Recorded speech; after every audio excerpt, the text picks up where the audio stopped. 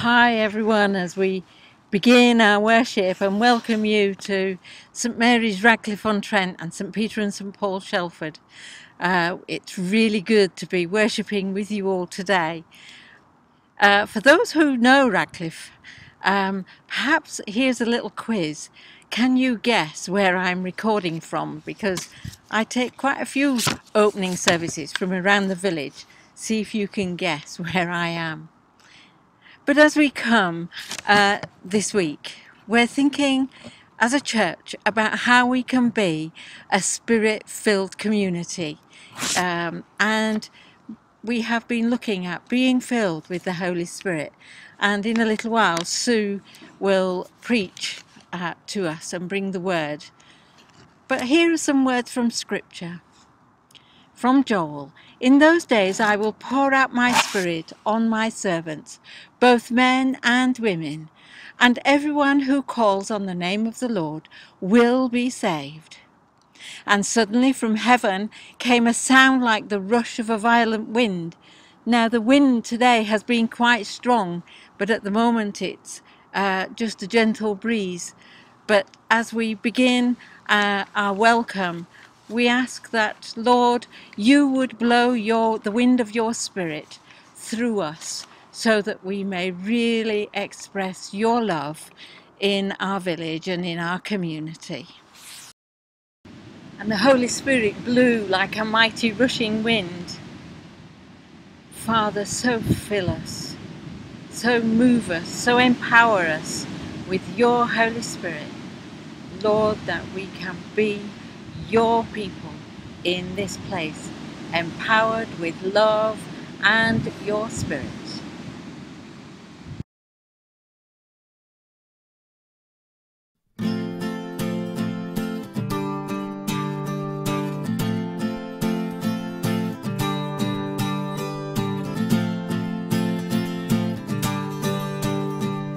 Wonderful, so wonderful is your unfailing love.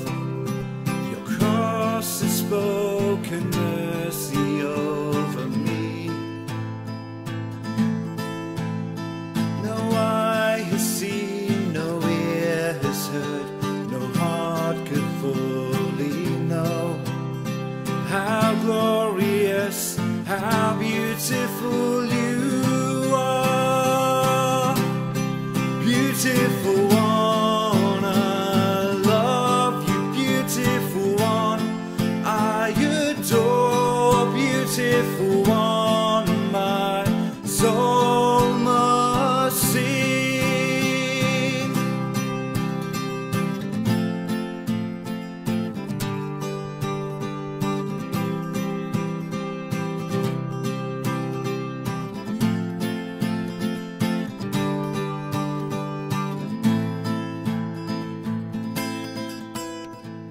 Powerful, so powerful, your glory fills the skies. Your mighty works displayed for all to see. The beauty of your majesty awaits my heart to sing. How marvelous, how wonderful you are. Beautiful one, I love you. Beautiful one, I adore. Beautiful one, my soul must sing. Beautiful one, I love you. Beautiful one, I adore. Beautiful one, my soul must sing. You opened my eyes to your wonders anew. You captured my heart with this love. 'Cause nothing on earth is as beautiful as you. You opened my eyes to your wonders anew. You captured my heart with this love. 'Cause 'cause nothing on earth is as beautiful as you. Beautiful one, I love you, beautiful one, I adore, beautiful one, my soul must sing. Beautiful one, I love you, beautiful one, I adore, beautiful one, my soul must sing. My soul must sing. My soul must sing. My soul must sing. Beautiful one. Oh, my soul must sing. My soul must sing. My soul must sing. Beautiful one.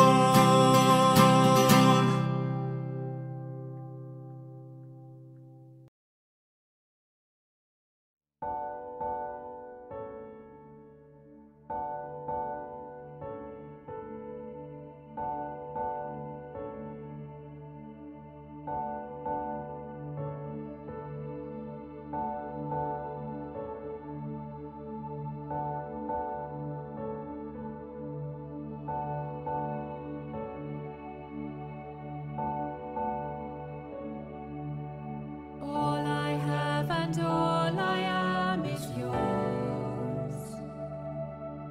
There's nothing that I have on earth that doesn't come from you. I lay aside my pride and worldly worth. To serve you is the greatest thing that I could ever do. For unless you build this house, I am building it in vain. Unless the work is yours, there is nothing to be gained. I want something that will stand when your holy fire comes. Something that will last, and to hear you say, well done, giving glory to you, Lord. Glory to you, Lord. All I have and all I am is yours. There's nothing that I have on earth that doesn't come from you. I lay aside my pride and worldly worth. To serve you is the greatest thing that I could ever do. For unless you build this house, I am building it in vain.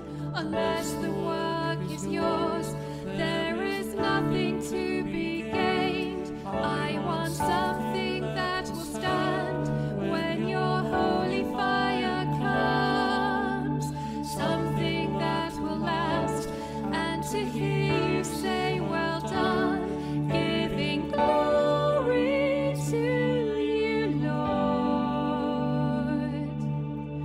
Glory to you, Lord. So easy to desire what others have, instead of seeing all the gifts that you have given me. So help me fan the flame which you began, and burn in me a love for you that all will clearly see. For unless you build this house, I am building it in vain. Unless the work is yours, there is nothing to be gained. I want something that will stand when your holy fire comes. Something that will last, and to hear you say, well done,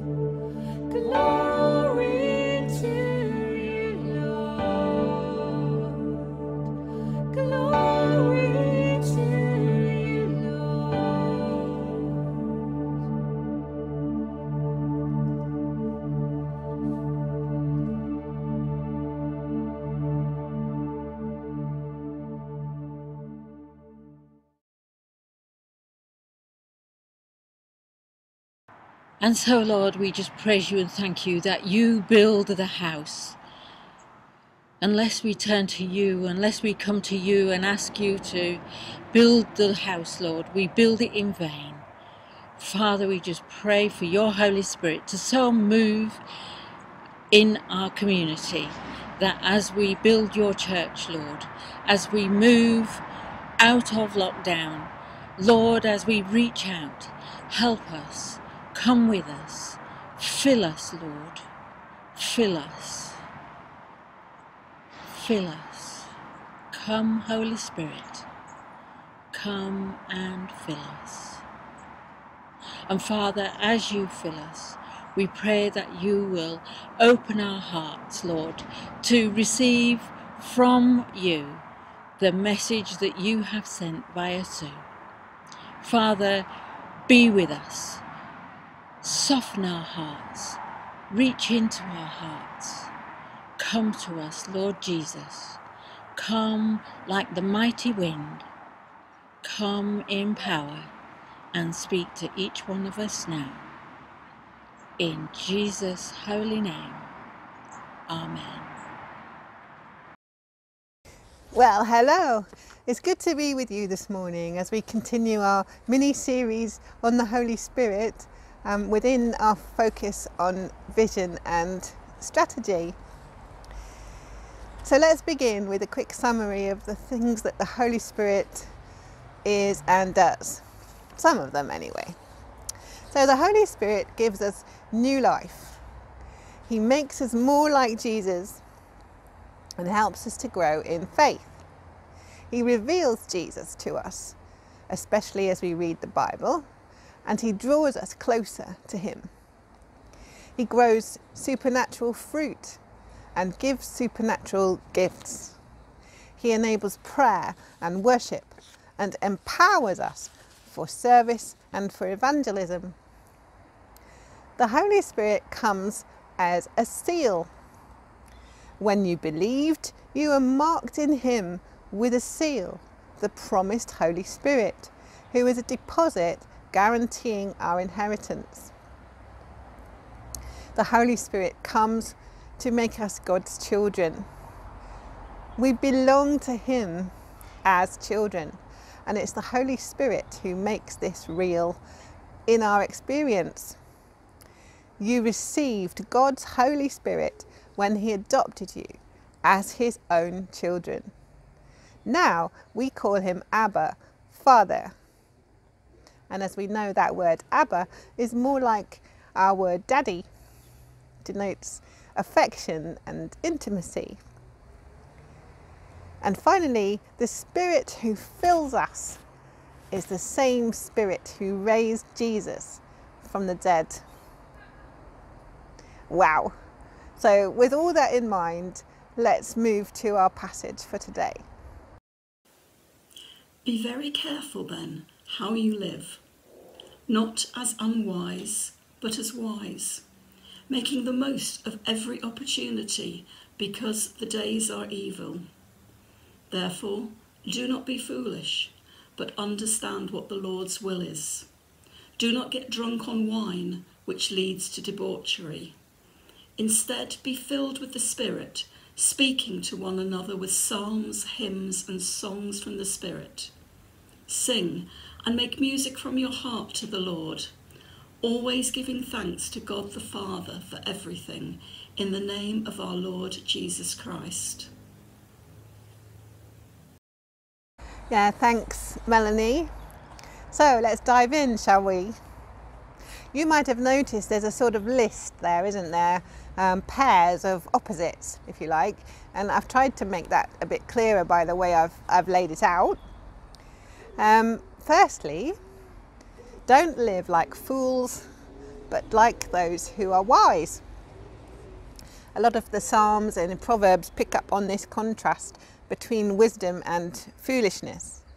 And in the Bible, foolishness is portrayed as ignorance of and willful rebellion against God and his will. Jesus himself talked about the wise and foolish builders, didn't he? And the distinction between them is that one man listens to the word of God and then puts it into practice, and the other one listens to the word of God but doesn't choose to do anything about it. So all this is implied in Paul's instruction to us not to live like fools, but like those who are wise, who live in accordance with God's will. And this is emphasized again. Don't be foolish, but understand what the will of God is.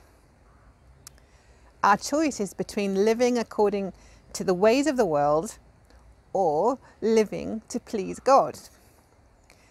In this instance, the Lord's will isn't so much about specific personal guidance, but about his whole plan to save the world. God has now revealed to us his mysterious will regarding Christ, which is to fulfill his own good plan. And this is the plan. At the right time, he will bring everything under the authority of Christ, everything in heaven and on earth. And we're instructed to understand this plan. And in this sense, it's not only getting our heads around it, but working out what it means for me. This is God's plan. How does it affect how I live now, today? So that's one for you to ponder.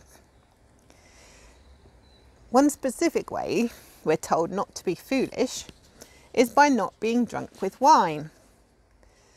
Just as foolishness and wisdom are opposites, so are being drunk with wine and being filled with the Holy Spirit.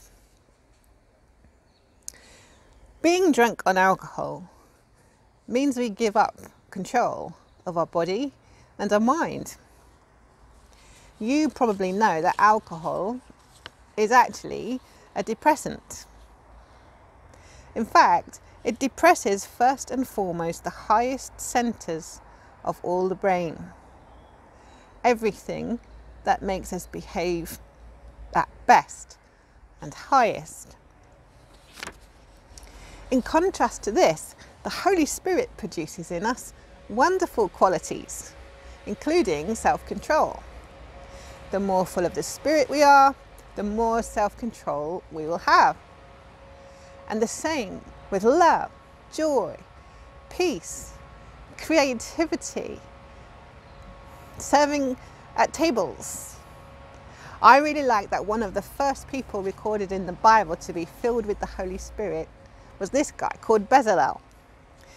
Then the Lord said to Moses, "See, I have chosen Bezalel, and I have filled him with the Spirit of God, with wisdom, with understanding, with knowledge, and with all kinds of skills, to make artistic designs for work in gold, silver, and bronze, to cut and set stones, to work in wood, and to engage in all kinds of crafts." I think it's so exciting that the Spirit of God fills Bezalel, and he receives not only wisdom, understanding, and knowledge, the kind of things we've just been talking about, but also a whole bucket load of creativity as well. I suppose you might expect me to pick up on that because you know that I love all things crafty. But really, we shouldn't be surprised. The Spirit comes to stamp us with the image of God, who is, of course, the master craftsman. Excessive alcohol also dehumanizes. We've all seen and experienced plenty of evidence of this. But in contrast to this, the Spirit of God makes us more fully human, more like Jesus. By the power of the Spirit, we undergo a radical transformation. As Paul says, "So, letting your sinful nature control your mind leads to death. But letting the Spirit control your mind leads to life and peace."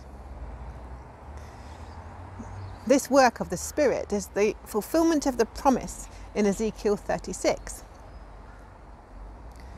I will take out your stony, stubborn heart and give you a tender, responsive heart. And I will put my Spirit in you so that you will follow my decrees and be careful to obey my regulations. Doesn't it blow your mind that God gave this promise to his people about 600 years before Jesus was born? When we consider who the Holy Spirit is and all that he does, it's not surprising that Paul tells us to be filled with him, is it? And it is an authoritative command. It's not an option. We have no hope of living in the way we're called to unless we are filled with the Spirit of God. It's impossible. So there are a couple of things we need to note about this phrase, be filled with the Spirit. Firstly, it's present continuous tense. So, more accurately translated, keep on being filled. When Jesus talked about being filled with the Spirit, he used the idea of being thirsty. Those who drink the water I give will never be thirsty again. It becomes a fresh, bubbling spring within them, giving them eternal life. When you think about it, we get thirsty a lot, don't we, in our day-to-day lives?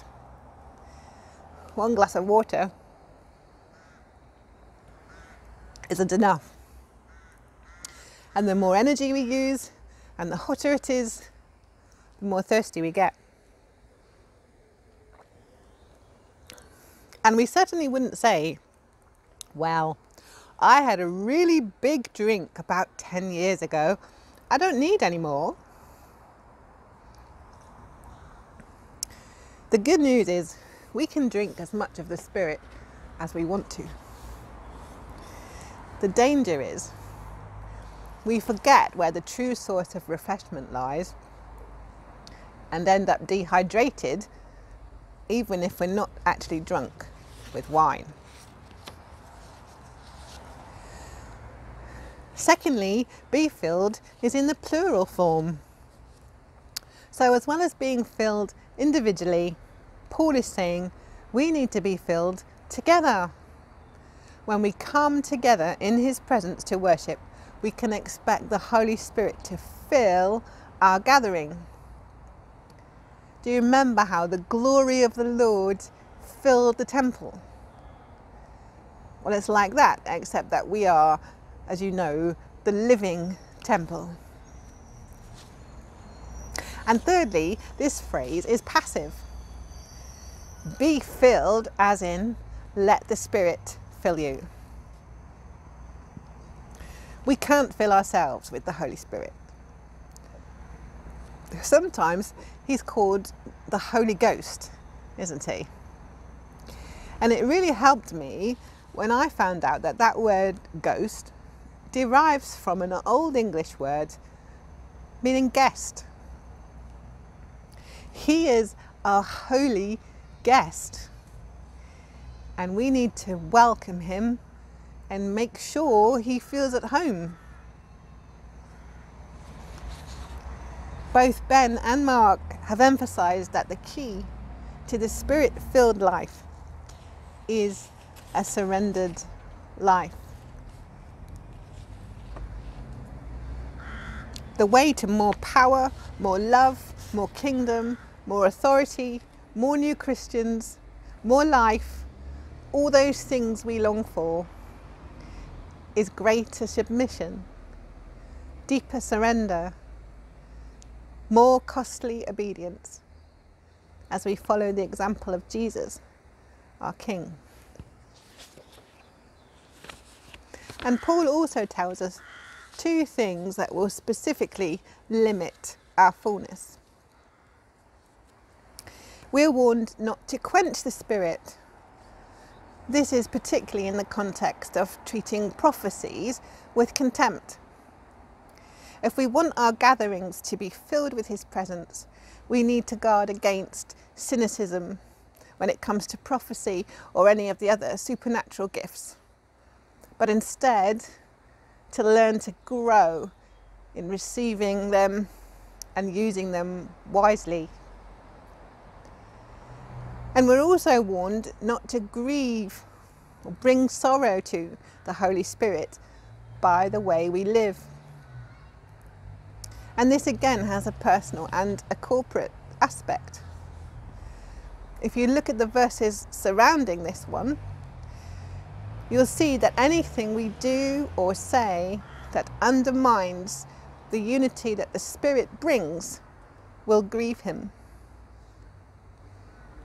He creates the unity, but we are responsible for keeping it.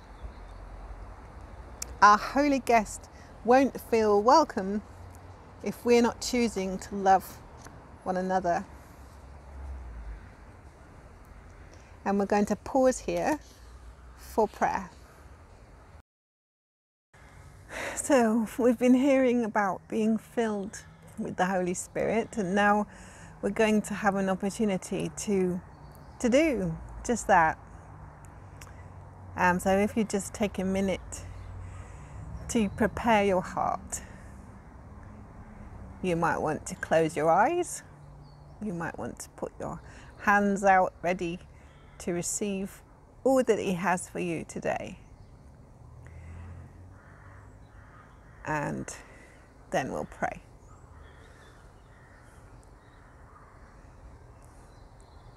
Holy Spirit, we surrender to You all that we are and all that we have today.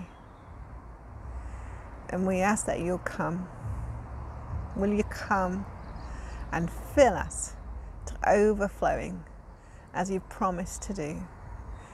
Lord, we long for those bubbling springs of water to fill our lives with all the good things that You bring.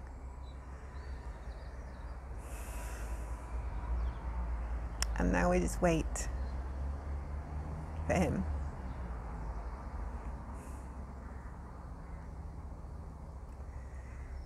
Thank You, Lord. Thank You, Jesus.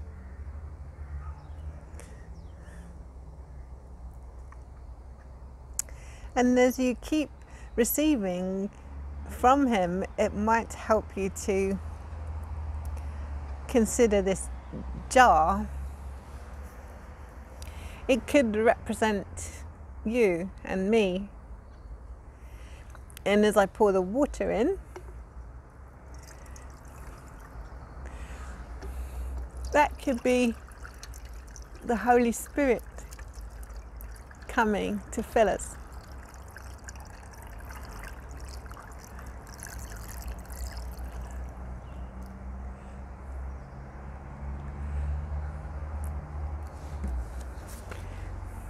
There we are,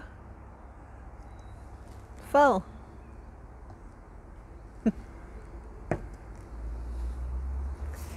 But what happens if I take out one of these stones?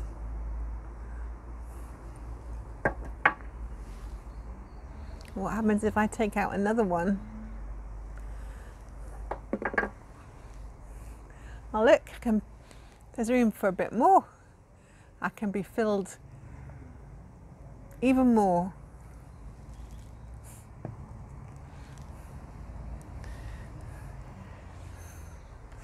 So these stones could represent things that might limit our fullness, couldn't they? There might be someone we need to forgive.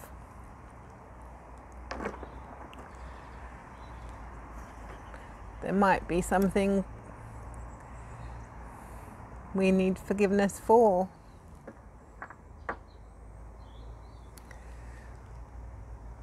There might be a really big disappointment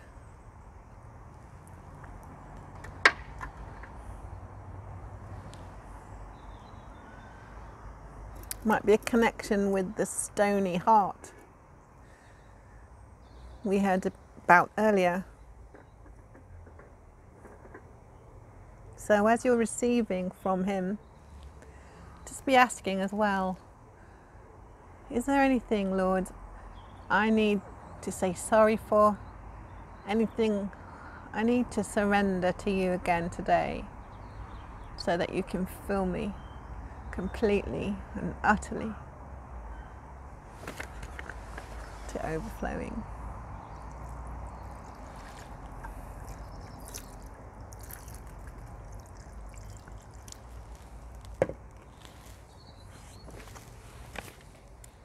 Thank you. Thank you, Lord Jesus. Amen. So if you want to continue receiving from the Lord, that's fine. You keep doing that. And the rest of us, we've just got a few more minutes in Ephesians. So Paul goes on to list some of the benefits of being filled with the Spirit. When we are filled with him, we'll find ourselves encouraging one another in our faith, especially through the Bible, worshipping, being thankful, and submitting to one another. And I just want to highlight one of those things today. And it's where it says, sing and make music in your heart to the Lord. So notice that worship that is Spirit-filled comes from our heart, the deepest place in us. And as I was preparing, I sensed the Holy Spirit asking me to do something quite specific, but I have to be brave, so forgive me if I wobble. See, there's a line of a song in my head and I think I need to sing it to you, but there's more. I sense that he's saying that for many of us, we've lost our song. Some this year, I know that's true for me. We've lost our song, and it might have happened years ago, or it could have been a gradual process and we've not really been aware of it till now. But for some of us, our song is bound up in chains somewhere down here, trapped like a bird in a cage. And there are physical reasons for this. We haven't been coming together to sing, have we? So we've literally lost our singing voices. The muscles are creaky and squeaky, and the sound that comes out matches that.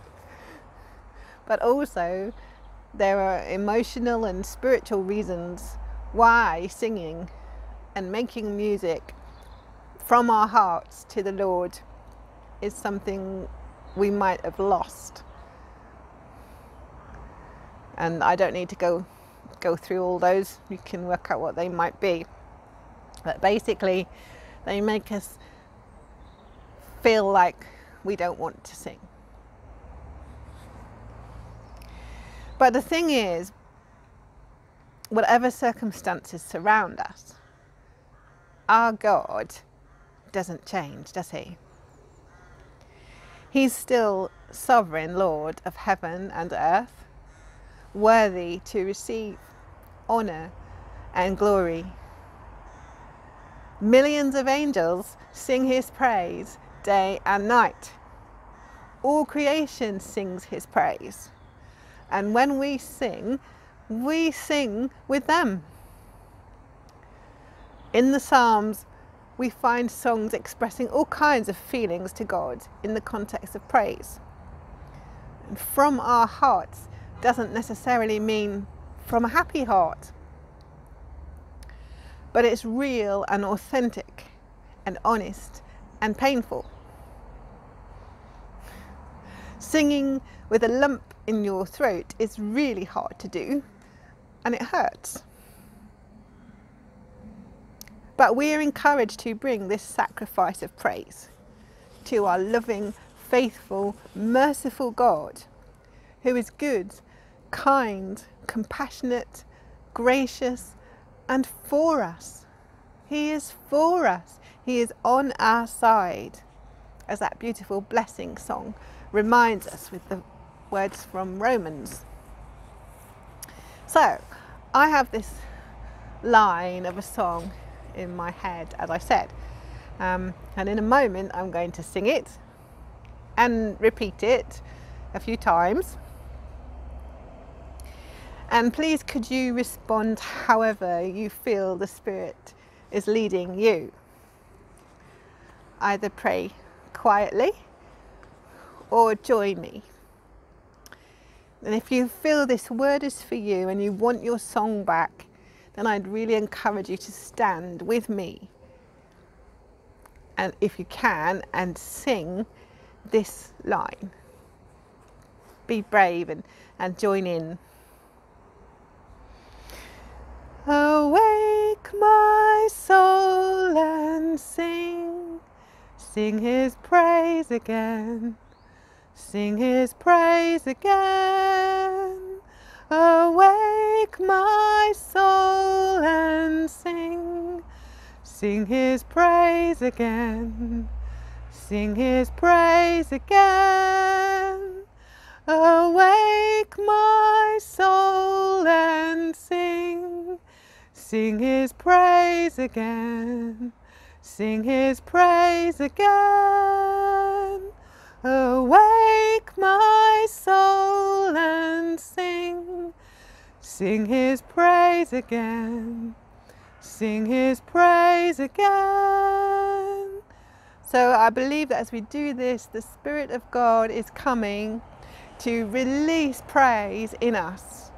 He's coming to release the birds from the cages, as he promised he'll give us a new song and a garment of praise instead of a spirit of despair as we take this step of obedience. So whether you're standing or in your heart, join me with this simple song of praise.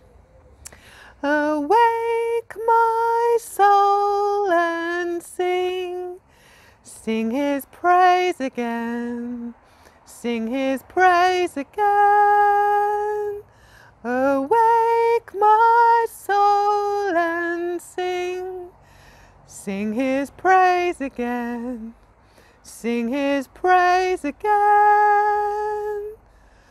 Awake my soul and sing, sing his praise again, sing his praise again. Awake my soul and sing, sing his praise again, sing his praise again. All for you, Jesus. Thank you, Lord. And the good news is that Jesus will fill us with his Holy Spirit when we ask him. And in order to keep on being filled, we need to keep on asking and choosing to please him. He will then, among other things, give us the desire and the ability to love him and love one another.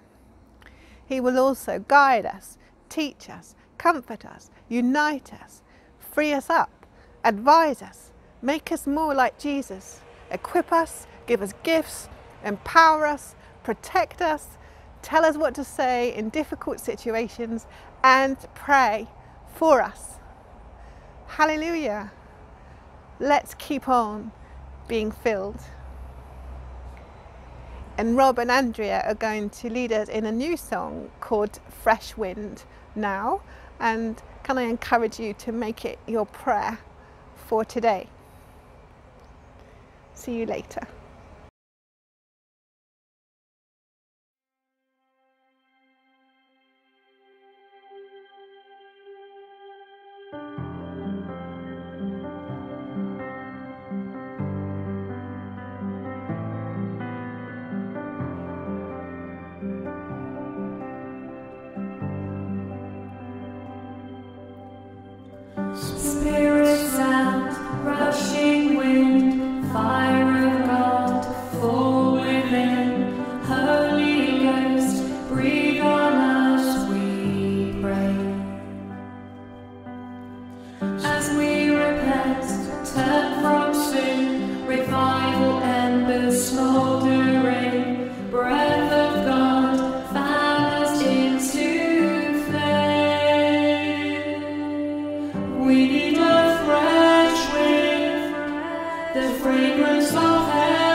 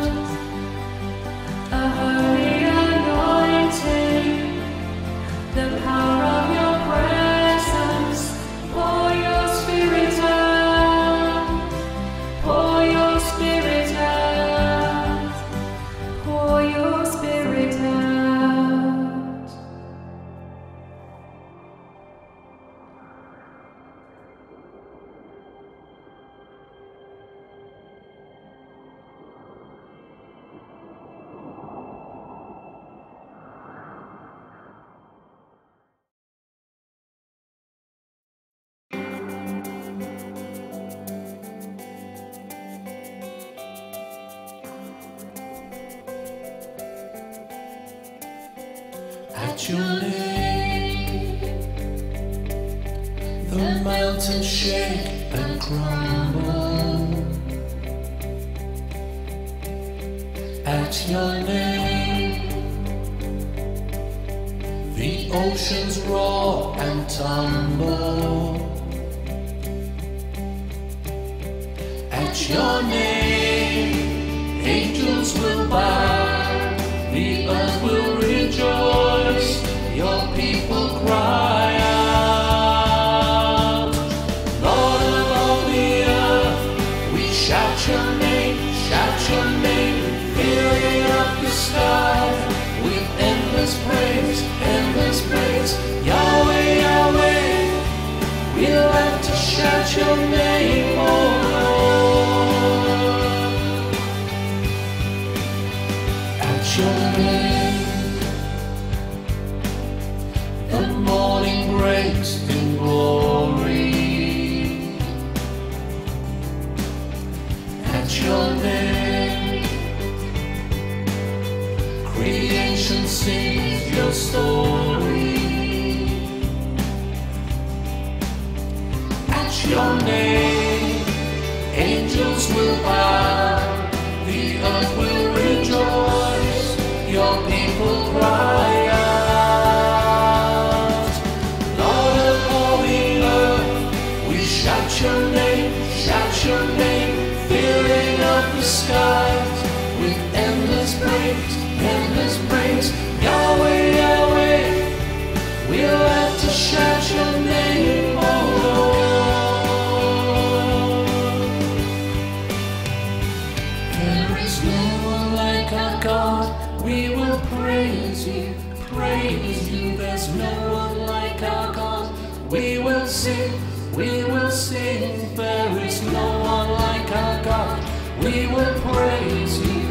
There's no one like our God, we will sing. There is no one like our God, we will praise you. There's no one like our God, we will sing.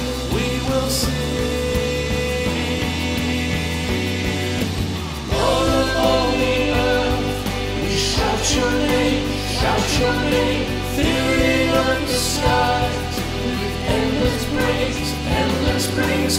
Yahweh, Yahweh, we love to shout your name, oh Lord. We shout your name, filling up the skies with endless praise. Yahweh, Yahweh, we love to shout your name, oh Lord.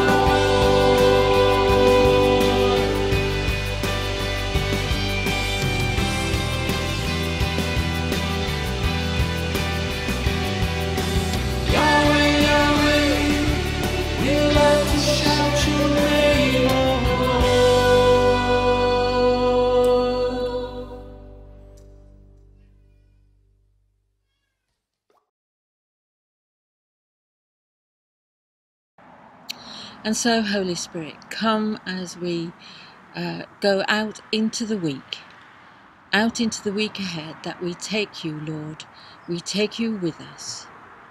So the fire of God change us, and we shall be changed. The wind of God change us, and we shall be changed. The breath of God change us, and we shall be changed. The Spirit of God change us, and we shall be changed. Come, Holy Spirit. And so may the grace of our Lord Jesus Christ, the love of God, and the fellowship of the Holy Spirit be with us all in this coming week as we take you into the week ahead. Amen. And so may I welcome you to join us now for Coffee Zoom, which you can find the link in the Hughes News. And if you don't get the Hughes News, can you please get in touch with our church office or through our website and make that link so that you too can join us. Really look forward to seeing people. It's a real time of fellowship and friendship and getting to know one another. So do join us. Thank you. God bless.